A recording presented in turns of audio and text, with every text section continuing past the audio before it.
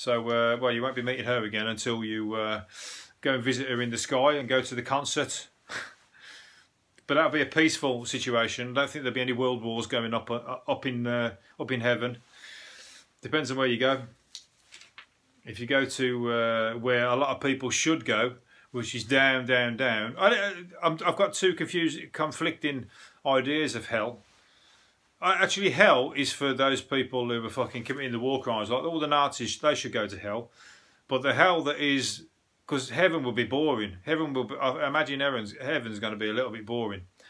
You know, it's all going to be too good. They're not going to be having a fucking good time, are they? They're not going to be partying and having a fucking all-nighters and fucking raving and all that. I want to go to the part of hell that's not really hell. It's just where everybody's got the bars open all night, 24 hours. And it's all like, you know, loud music all night long. And it's like raves.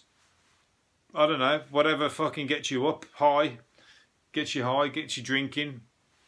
The party and all the fucking, you know, the living it up.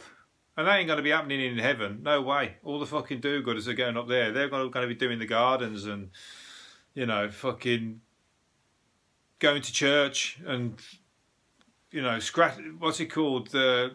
Licking fucking God's ass. I don't know.